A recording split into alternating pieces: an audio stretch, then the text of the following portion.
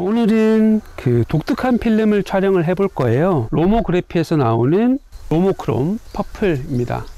이 필름은 기본적으로 컬러네거티브 필름이고, 현상 방법도 일반적인 컬러 필름과 같은 C41 현상 프로세스를 거치기 때문에 손쉽게 결과물을 현상해서 받아보실 수가 있어요. 이름에서처럼 이 필름의 특징은 그린계열의 색을 퍼플로 치환시켜 줍니다. 녹색이 많은 들판이나 잔디밭들을 촬영을 하게 되면은 그 녹색이 퍼플색으로 바뀌면서 사진 전체의 느낌이 굉장히 몽환적이고 환상적으로 바뀔 수가 있어요. 필름제조사에서 이제 제시하는 장르들을 좀 보니까, 인물사진을 초록배경에 촬영을 하게 되면은 배경은 퍼플로 변하지만 인물의 피부톤은 최대한 변화를 억제하기 때문에 포트레이트용으로 촬영할 때도 좋다고 추천을 하고 있습니다. 근데 기본적으로 오늘은 저는 인물사진보다는 이제 하셀블라드에 물려서 풍경사진 위주로 촬영을 해볼까 합니다. 또 한 가지 재밌는 것은 가변식 감도라고 할까요? 박스 스피드가 보시면은 100에서 400으로 표시가 되어 있어요.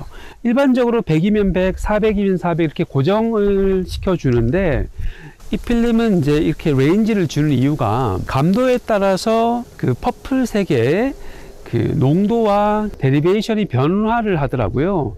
장르를 좀 보니까 ISO 100으로 촬영하게 되면은 짙은 계열의 퍼플이 된다고 하면, ISO 400으로 촬영했을 때는 인디고 핑크에 가까운 좀 더 밝은 퍼플로 노광이 되더라고요. 그래서 오늘 한번 요 필름 가지고 촬영을 해 보도록 하겠습니다.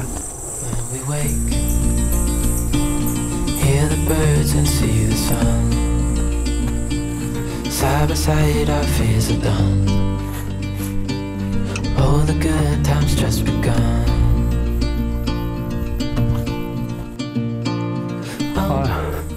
오르막을 조금 걸어서 올라왔더니 숨이 좀 찹니다. 그래도 산 등성이에 이제 편편한 지역으로 올라왔으니까 이제 목적지에 다 와가는 것 같아요. 오늘 제가 온 곳은 그 경주시에 있는 암곡동입니다. 경주 보문단지에서 조금 깊숙한 골짜기로 들어가면은 나오는 동네인데요. 여기는 그 가을이면은 억새밭으로 유명한 무장산으로 더 잘 알려져 있는 가을 단풍 명소이기도 합니다. 저는 무장산 쪽으로 간 건 아니고요.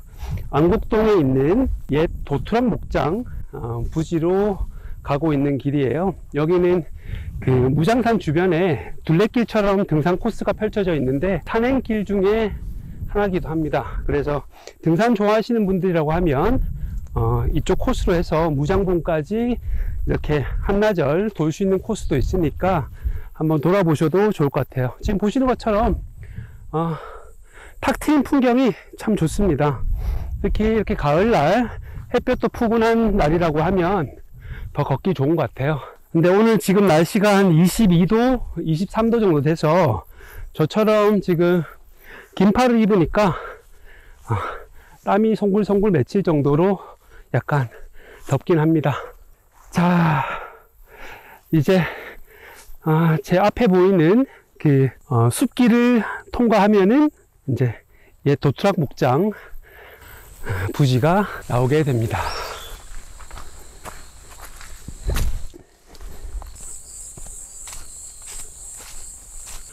자, 이제 다 온 것 같습니다.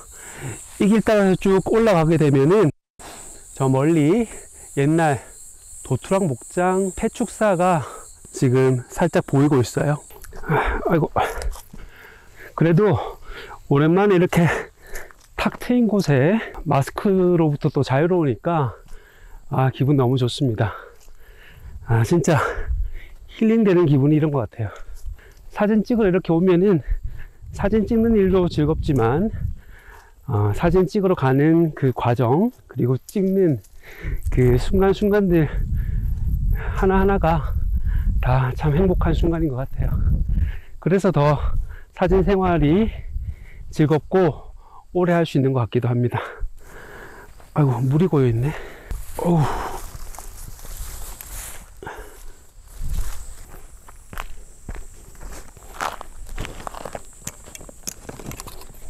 삼각대를 조금 낮게 펼쳐 보도록 하겠습니다.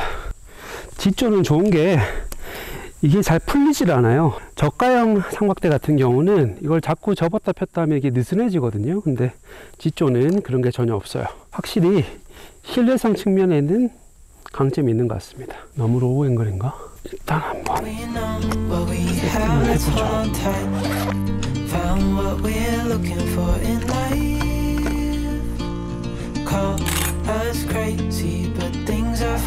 이제 구도는 잡았고요. 필름을 로딩을 해 보겠습니다.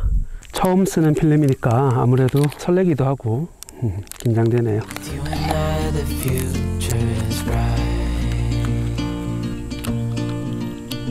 빨간 화살표에 스타트 지점을 일치시키면은 로딩이 된 겁니다. 필름면이 앞으로 볼게요.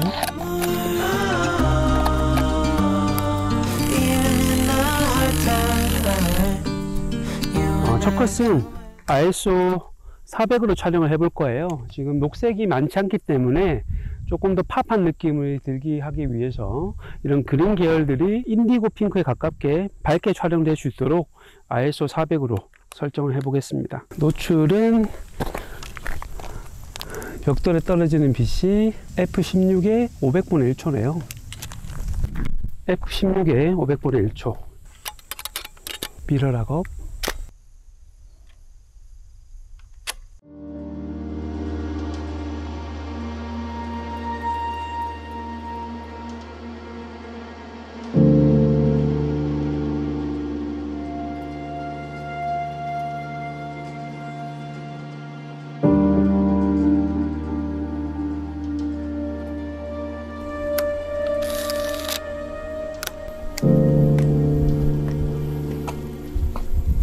첫 컷을 무사히 촬영하고요. 이제 안쪽 폐축사 본 건물로 들어가고 있는데 날씨가 심상치 않습니다. 예보상으로는 사실은 오후부터 비 예보가 있긴 했는데 지금 10시를 조금 넘긴 시각인데도 벌써 구름이 심상치가 않아요. 오늘 같은 날은 퍼플 필름도 좋지만 흑백 필름을 했었어도 좋았을 것 같긴 합니다. 어쨌든 조금 더 두 번째 컷을 촬영할 스팟으로 가보도록 하겠습니다. Life is a winding road, no telling where it goes. Driving through days and nights, won't stop for traffic lights. 발 조심을 해야 될 것 같아요. 여기저기 울퉁불퉁한 요철들이 있습니다. 이제 도트락 목장 본관동에 올라왔고요. 제일 처음에 저를 맞이하는 건물이 지금 여기 보이시는 착유실입니다. 구조물밖에 안 남아 있지만 여기 뒤쪽에 있는 우사들에서 소를 아마 끌고 와서 여기서 착유를 하고 다시 이제 그 축사 쪽으로 이동을 했던 장소인 것 같아요. 그래서 여기서 착유를 하고 나면 이제 저 앞에 나와 있는 도로 쪽으로 해서 우유를 운반하지 않았나 생각이 듭니다. 그리고 조금 안쪽으로 가보면 폐축사 중에 제일 규모가 큰 축사가 오른쪽에 위치를 하고 있는데요. 보시면은 건물 외벽 쪽으로 이렇게 담쟁이들이 참 예쁘게 펴 있죠. 그래서 지금은 가을 초입이라서 단풍색이 그렇게 물들진 않았는데 한 달 정도 지난 11월이 되면은 단풍이 굉장히 예쁘게 질 것 같고, 지금 여기 지붕 위쪽에 보시면은 이미 햇볕을 많이 받아서 그런지 완연하게 가을빛이 물든 걸 볼 수가 있습니다. 그리고 지금 벌써 을씨년스럽게 이렇게 흐린 날씨다 보니까 이 건물 안쪽 들어가기도 살짝 망설여지는데요.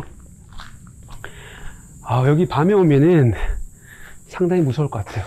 요 뒤에 하얀 별 보이시나요? 예전에 영화 촬영을 하면서 그려놓은 상징물 같습니다.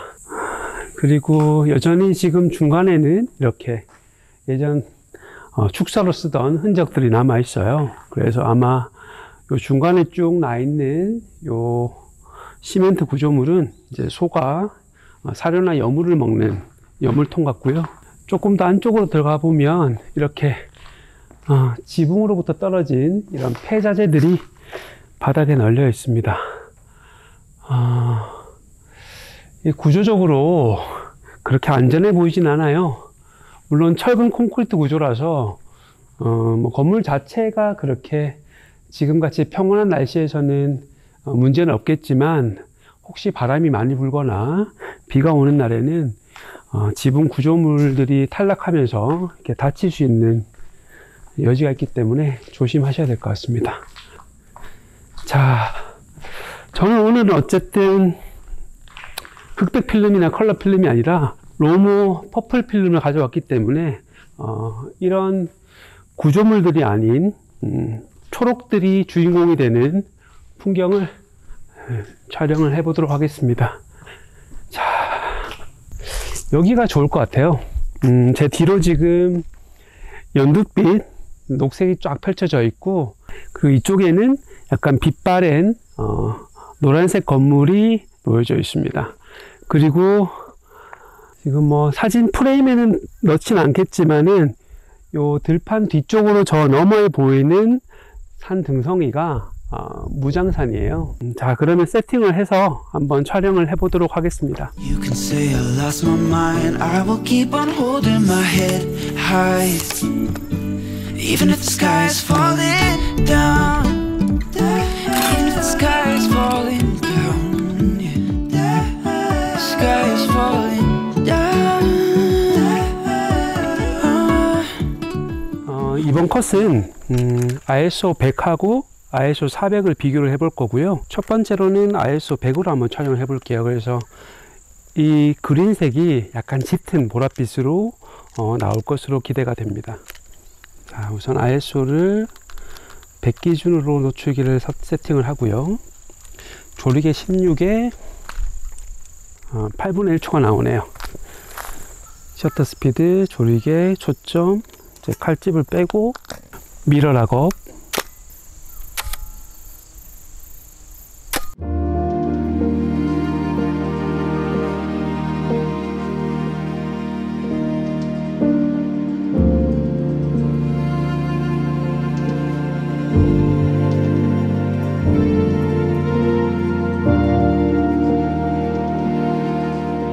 자, 이번에는 노출값을 ISO 400에 맞춰서 촬영을 해볼 텐데요. 살짝 빗방울도 떨어지는 것 같고, 일단 빨리 촬영을 해야겠습니다. 셔터 로딩, 미러 락업 했고요. 자, 촬영하겠습니다.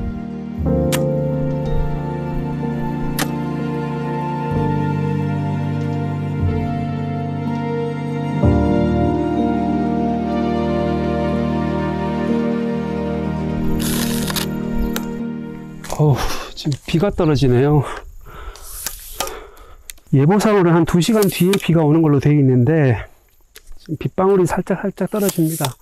구름이 벌써 무거운 거 보니까 오후에 반드시 비가 올 것 같아요.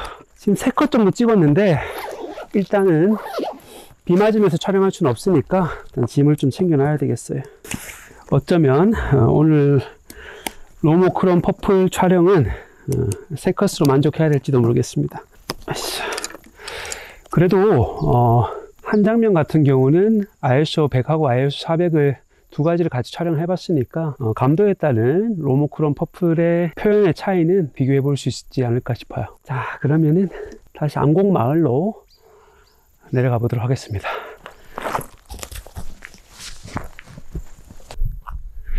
비가 살짝 떨어지는 게 날씨가 역시 심상치 않습니다. 자, 이것으로 오늘 도트락 목장 출산은 마무리해야 될 것 같네요. 야, 그래도 보시면 지금 뒤쪽으로 이렇게 억새밭도 있고, 또 이제 한 달 정도 뒤 11월 말이 되면은 이제 이런 녹색의 풀들도 이제 가을에 색인 노란색으로 이제 물들게 되거든요. 그러면 정말 가을 느낌 물씬 나는 장면들을 이 도트락 목장에 폐축사들과 함께 담을 수 있을 것 같아요.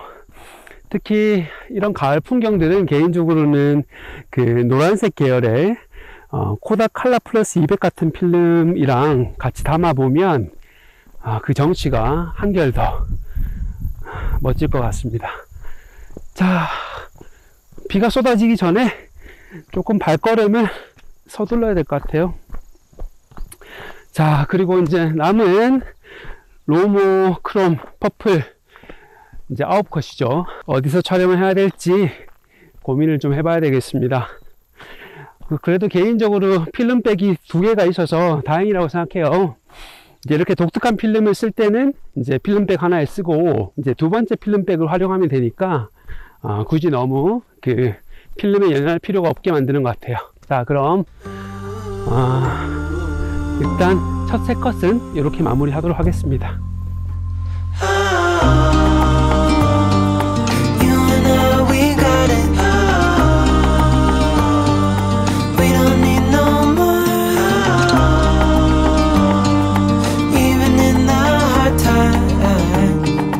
You and I can weather any storm.